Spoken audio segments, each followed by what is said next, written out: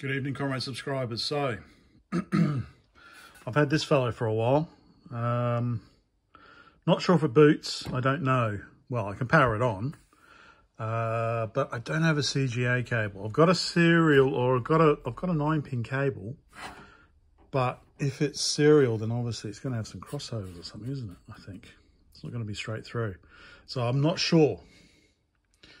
I need to check what sort of cable I need for CGA. Well, I know it's 9-pin, but anyway. So I've had this for a while. I thought, oh, it'd be cool to have a original IBM. Then of course it's like so bloody heavy.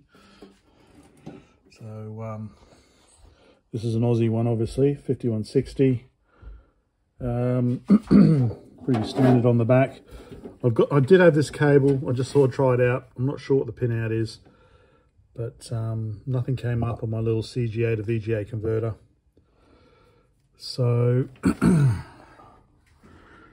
I think I will. It's huge.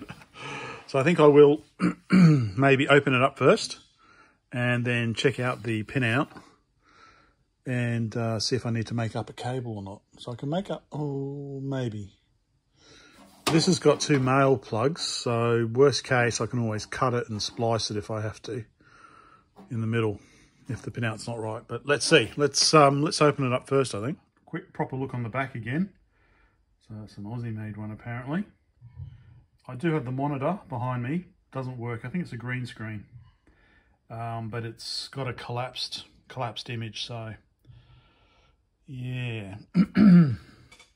Tempting to get this powder coated again, or maybe not the same color but get it a different color or something, which I know, okay, press dislike now. I haven't done it yet. Dislike the video when I actually do powder coat it a different color, but it's just because I don't really think you can get that kind of, I don't know, that sort of kind of rust out, can you? I don't know. Anyway, let's open it up like I promised. How's that perspective? Maybe. I assume it's these ones. Good old flathead, like Soviets.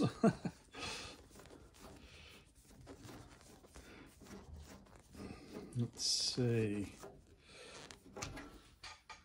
It slides back, doesn't it? I think it will. It will. No, it won't. It can't slide back because of the power thing there. Yes, I know. Someone will be telling me. Yes, I know. Don't worry. Figure it out. We'll figure it out. On holiday next week for 2 weeks. Yay. Am I going to get stuff done? I hope so. I've got to... There we go. So I'm assuming we just get these screws undone.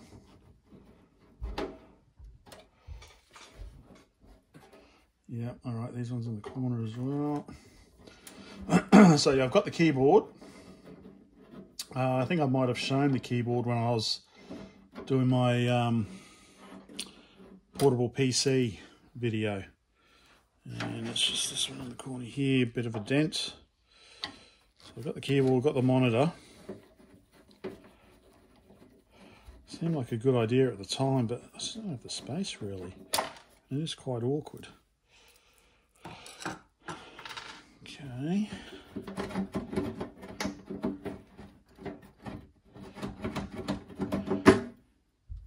Ah, of course, maybe it goes forward. Go forward. Is it one unit on the front? Or does it lift out?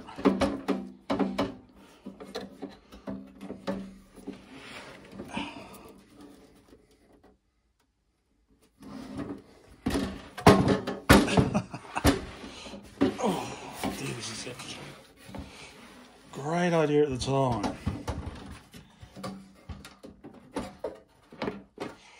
All right, let me fiddle funge with it. Yeah, it does pull forward. I think the problem was the corner that got a bit dented there, making it a bit difficult. I reckon, yes, that can all be repowder coated. Metal IBM stick label, take that off, repowder coat it all. Why not? So nothing particularly exciting. It's just your standard XT. So we've got 2 drives. We've got a hard drive. Doesn't say what it is. Well, it's Tandon, but it doesn't say. And then an additional. That'd be RAM expansion, won't it?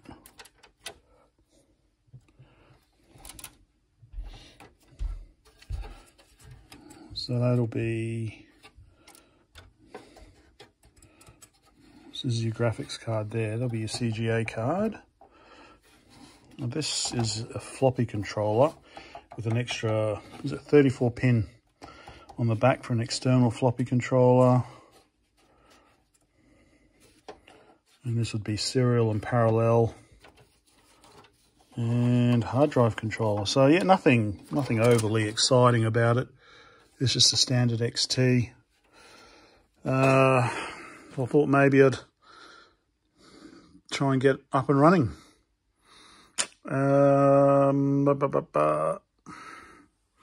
So yeah, so the next thing is to see if we can get some video out. So for that, I'll need a cable. I was just having a look, and this is a Persyst card. Persyst, and I'm assuming it's a parallel serial card and RAM expansion. So I've got all our RAM there, 384K. But yes, I'm thinking that I should really get that battery off there and then give it a clean. So I don't know if it's got a real-time clock on it as well. But yeah, that battery's got to go. So I'll take a photo of it, make sure I've got the strappings in the right place, take this off, find a replacement, and give it a clean. Looking where the card came out, you can see the corrosion's got down into there as well. No copying permitted. Don't copy, stop copying our boards. So I'll definitely have to give it a good clean to stop that corrosion. But yeah, CGA cable next, I think. All right, so the poor thing I don't think is very healthy. I can hear the hard drive doing something. Then stops. I've disconnected the hard drive. Floppy drives don't even try to boot after that. I'm not getting any output on the screen at all, assuming my CGA to VGA converter's working. So I have reseated the hard drive controller. I could try removing the floppy controller. Yeah, I can't see any, say, tantalums that have blown, obviously, but I think, yeah, I'm gonna have to pull the whole thing apart to give it a proper clean, and also to identify if there's any issue. So I've got the keyboard connected. So normally if the keyboard's not connected, then it'll complain, you'll get some beeps. But like even if I try and do Control-Alt-Delete, say the video controller wasn't working, you would expect, you know, that to restart the machine. Or even, you know, holding down keys on the keyboard until the keyboard buffer fills up. I'm not getting any beeps or anything like that, so I don't think it's booting at all. I think this is where a postcard would be good, actually. You can buy postcards, can't you? Might be useful. So I've already got the memory expansion and serial parallel card out. That needs fixing. I'll power off and reseat the floppy, disconnect the floppy controller and I'll reseat the CGA card as well, and try one more try tonight. Tried it with the floppy controller out and the hard drive controller out, just to see if I get something on the screen, and it's the same, not getting anything at all. So she's a bit dead at the moment. So I'm just going to I think strip it all down, look for any issues on the board. I'll say there's definitely corrosion on that slot from that battery, so that probably doesn't help anything. The board looks okay from what I can see. I just need to take some photos, make sure I get all the cards back on the right way around. Let's have a look. So, like I said, there is that corrosion there that I need to sort out from the RAM expansion card, but I can't see any tantalums that have blown, for example. Of course, I assume all the right power is coming out. So there's no coprocessor. Nothing I can see is obviously wrong. That's obviously the CGA card there. But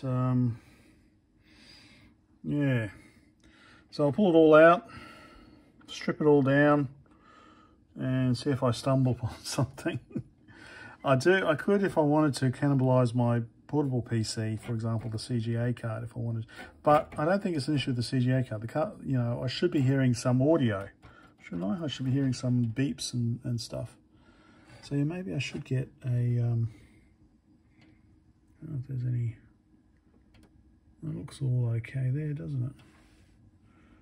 And even if I boot it with the keyboard unplugged, normally it complains if the keyboard's missing with a couple of beeps, but didn't do that either. So yeah, I just thought quick look tonight. Didn't think it was going to work. So I'm trying to do some quick videos rather than 1 hour marathon. Just try and do some quick videos to watch. Unfortunately, nothing exciting. So this is the start of the journey for this one. Okay, bye for now. I'm back. So I'm just going to get this battery off, because I don't like it being on there. Very gently. Oops. Well done, Brett. All right, that's one leg out.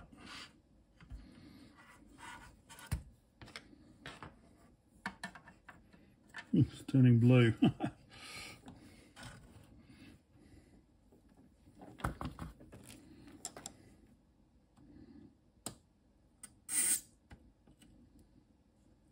Okay, one more.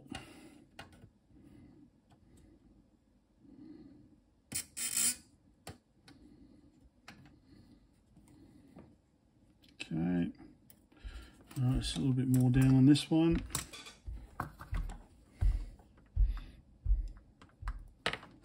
There we go. I can suck the solder out later. Ugh. Poor thing. So I'll give that a good clean. So that's the culprit.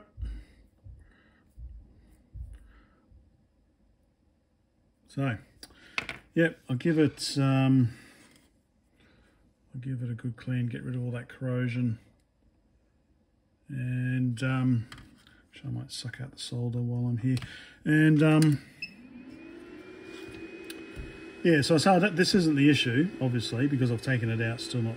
Oh, here we go. Yeah, time spectrum 384. So yeah, I think it does have 384K of RAM expansion, plus the real-time clock, plus a serial port, plus a parallel port.